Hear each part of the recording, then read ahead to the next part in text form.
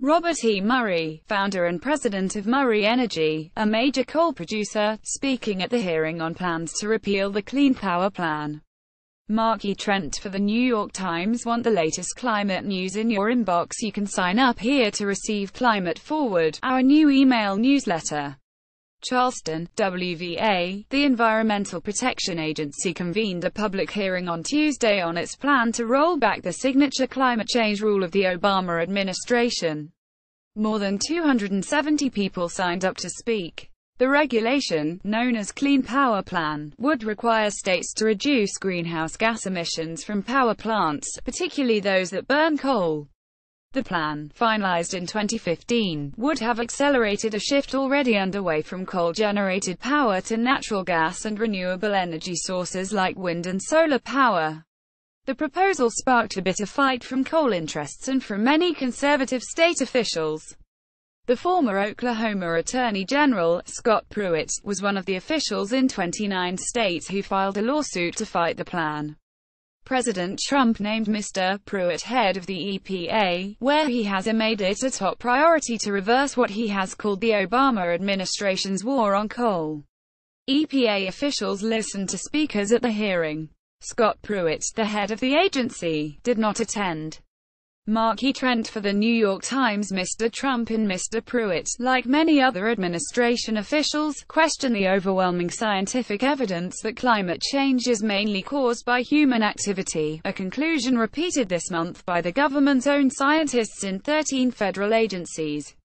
As part of a broad effort to uproot the environmental policies of the Obama administration, Mr. Pruitt announced in October that he would kill the Clean Power Plan, which he said did not follow regulatory norms and imposed undue burdens on states and energy producers.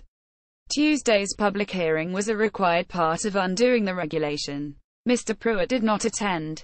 Holding the hearing in West Virginia is like holding the only hearing on financial deregulation at the Wall Street Hilton. It does not denote a keen interest in alternative views. Michael B. Gerard, the director of the Sabin Center for Climate Change Law at Columbia Law School, said in an interview last week.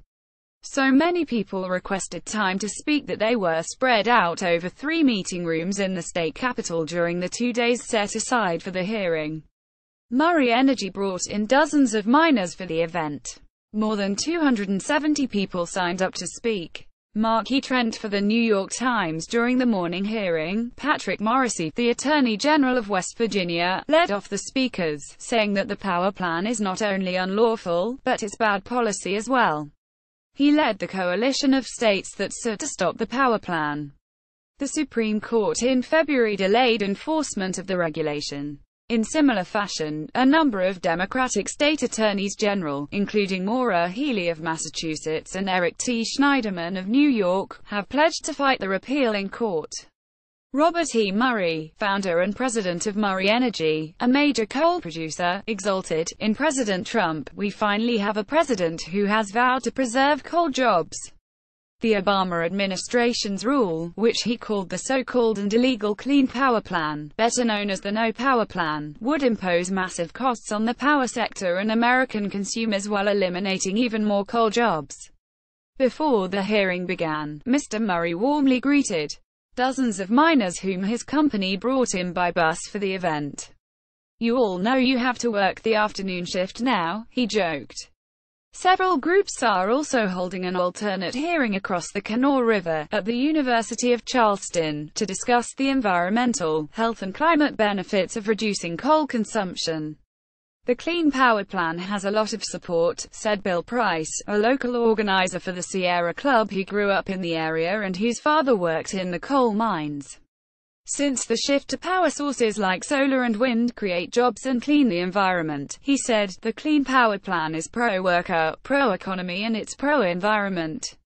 Stanley Sturgill, a retired Kentucky coal miner who is now an activist, spoke against the repeal. Mark E. Trent for The New York Times. Some of the speakers marveled at the turnaround on environmental regulation that a change in administrations had wrought.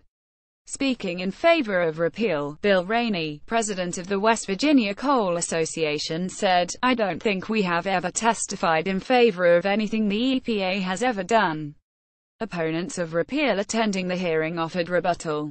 Jim Probst, West Virginia coordinator for Citizens Climate Lobby, said that he was speaking with future generations in mind, and said that it was wrong to blame regulations for coal's woes. The reality is that the coal industry has been in decline for many years. Liz Pereira, climate policy director of the Sierra Club, testified that the Trump administration had inappropriately cooked the books on the costs and benefits of the plan. "This is about the kind of world we will leave for our children," she said. Stanley Sturgill, a retired Kentucky coal miner who has become an activist, started out at 3 a.m. to get to the hearing. Now 71 and afflicted with black lung and chronic obstructive pulmonary disease, he called repealing the plan immoral and indefensible. He repeated a comment he gave in support of the plan in 2014: "We're dying, literally dying, for you to help us." Coal-fired power plants are a major source of greenhouse gases. They produce about 1/3 of the nation's carbon dioxide emissions. This is the sole hearing scheduled on repealing the plan. The Obama administration held 4 such hearings in creating it.